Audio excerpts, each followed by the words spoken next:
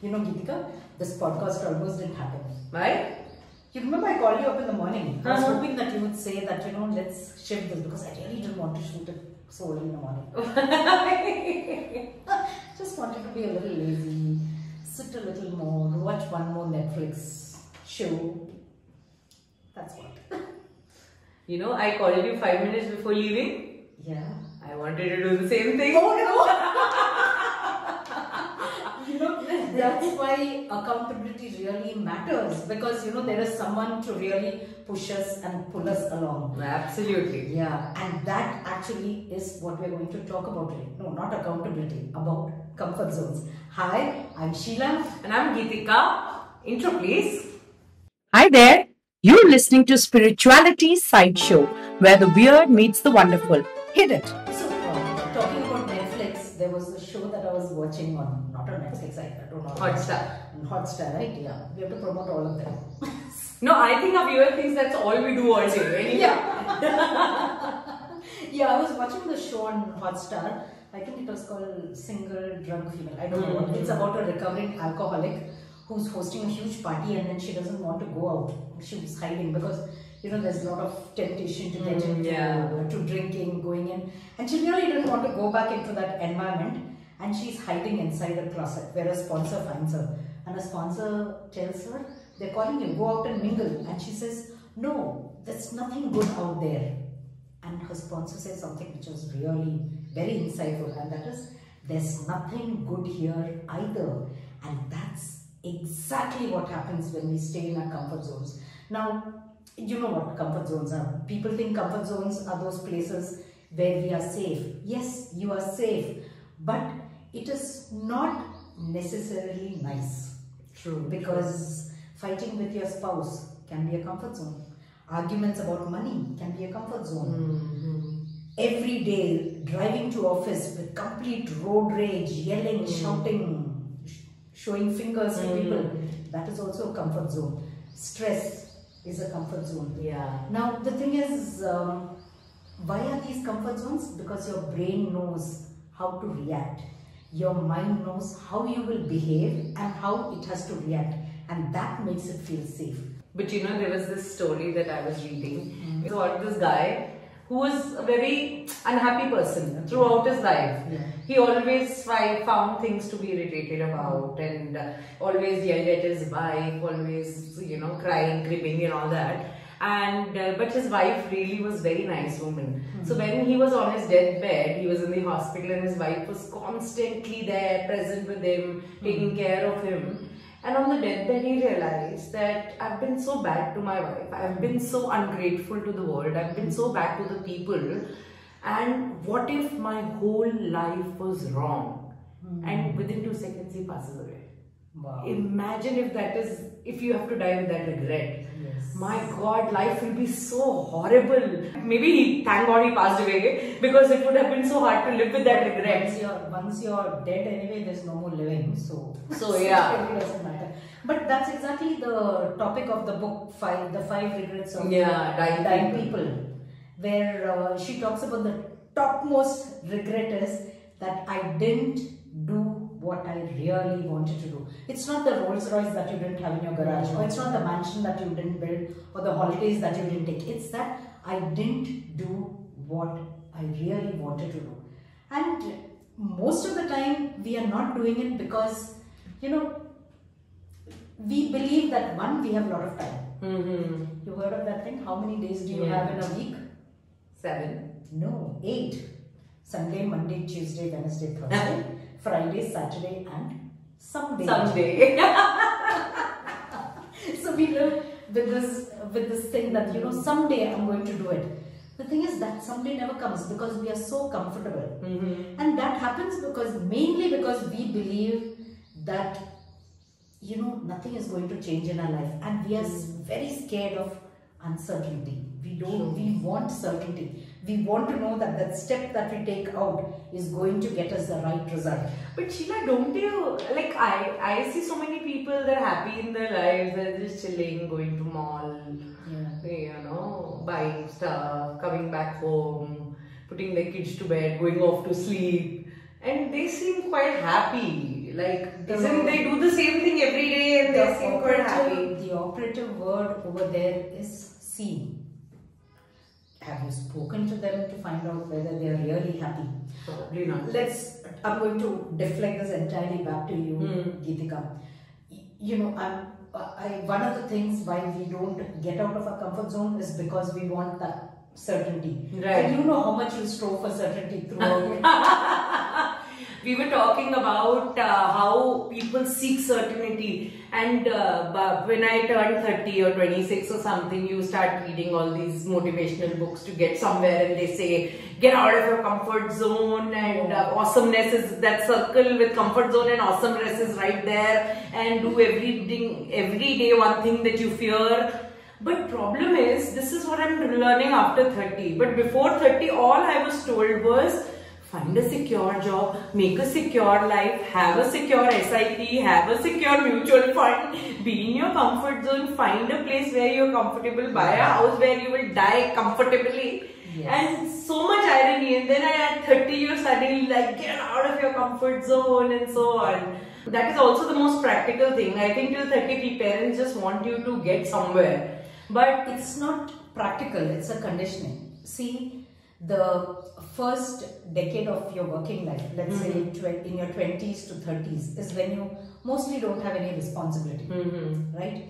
And the time when you don't have the responsibility is when you have the freedom to try new things, to set up that business that you always wanted to, go backpacking, take a gap year, and really find what is it that gives you purpose, what is it that gives you passion, what is it that makes you jump out of bed. And yet 20 to 30, we are trying to find a job that will give us a monthly income. Right. Instead of, and then what happens? By the time you're 40, when you have a house, you have a mortgage, you have 2 children who need to go to school, you suddenly decide that no, this is not the life I want to lead. And you chuck your job and you lead a life of uncertainty. I'm saying let's tip that on the head. 20 to 30, take your chances. Yeah, absolutely. That is what your 20s are for, right? Yes, absolutely. All my friends that were looking for certainty, at least till 2020, and we all know what happened, the most uncertain thing happened. Yes. So all the while that you're looking for certainty, you're trying to build a safe zone, and then life happens. Life plays life, as I say. You know, pandemic happens, or people, the companies are downsizing, you're losing your jobs, and then or you're working from home. And you're working from home. You know, the funniest part was I've seen my brother-in-law also do this. You know, he's working from home. Maybe he doesn't want to hear his name mentioned. But maybe he's working from home and he's on a meeting and the pressure cooker whistles and he said, shh, no sound of the pressure cooker. Why not? You're working from home. It's okay. Like you said, life happens. Home happens. Things happen. So true.